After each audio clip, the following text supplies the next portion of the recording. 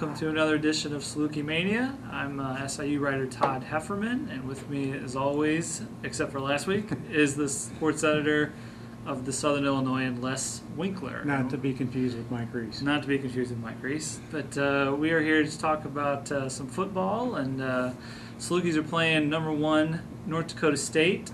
SIU was shut out of the rankings despite winning over 2 top 10 teams on the road and back-to-back weekends.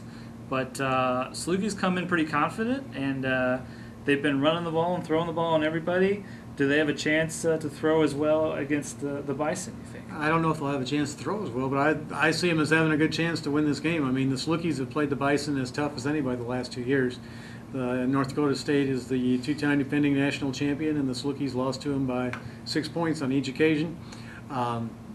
I'm looking more forward to this football game than any athletic event at SIU in the last 5 or 6 years. This should be fun. Yeah, I read your column. It's homecoming at SIU. I'm hoping they're going to get close to a sellout, because not only is it homecoming, and Bill Norwood is the chair of the homecoming parade.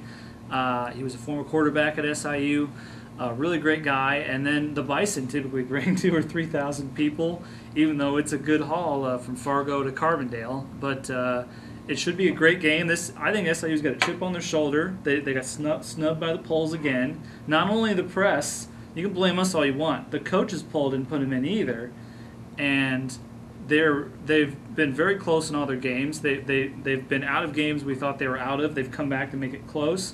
Some of them they've even won. And now they've gotten over that hump of winning that close game, and they showed an extreme amount of resiliency at Northern Iowa. When they had that game won, did not do it in regulation, and in 2 plays they scored a touchdown and put it back on Northern Iowa. I think that's what they're going to do to the Bison too. And I just think they're so much better football team since Malcolm Agnew has emerged as the leader of the running back corps. The Salukis now have a guy that they can give the ball to in clutch situations, and they know he's going to run hard. He's got that little element of quickness, and he's got enough size where you don't always bring him down with an arm tackle. The first guy doesn't always get him down, and he's a determined runner. I really like the dimension that he's brought to this football team, and to the offensive line deserves some props. I think they're playing much better than they did earlier in the year. It's strange to see a running back after the last couple of years. It's strange to see a running back actually have a lane to run through, and the running backs aren't having to do it all on their own this year, and that's part of why Agnew's having the success he's having. And one of the reasons Corey's having his success too. I think that's one of the reasons I think they have a great shot is they're throwing the ball better than I've seen them throw since Lennon has been here. And you may not be able to run against the Bison. They're a lot like SIU. They will try to take away the run first and foremost. And even when SIU comes out in 3 wide receivers and 1 running back, they're still going to be looking at that running back to get the football. But I think they've really shown some great strides in the passing game. They have a lot of options with Michael Pruitt. We're not even talking as Michael Pruitt as the focal point of the offense anymore. Their running game is their focal point, and that really makes them a dangerous team, in my opinion. Well, certainly. I mean, and they've got a couple guys. Lance has shown an ability to get a little deeper this year, and Stephen McKinney has always been kind of a vertical threat. But what's allowing them to go vertical is that Corey Faulkner has time to sit in the pocket and look for receivers downfield. That's made a big difference. But we keep talking about the offense, but the key is probably going to be on the other side of the football. Yeah.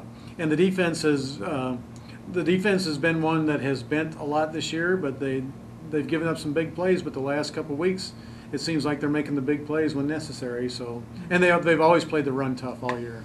Yeah, and I expect them to do that this weekend. That's a big part of the Bison's game is their running game. Their quarterback is a 4-year starter. He's inching close to the FCS all-time wins mark. Really makes some great plays when they need him. But I do think SIU's 3-4 gives the Bison a little bit of problems. I think they haven't scored on defense yet, and they're going to at some point this year. And they always play well at homecoming. I can't remember the last homecoming game they lost. So that'll be a challenge. But kickoff is at 2 p.m. Weather's supposed to be pretty good, so hope to see you there and enjoy the weekend. Thanks for joining us.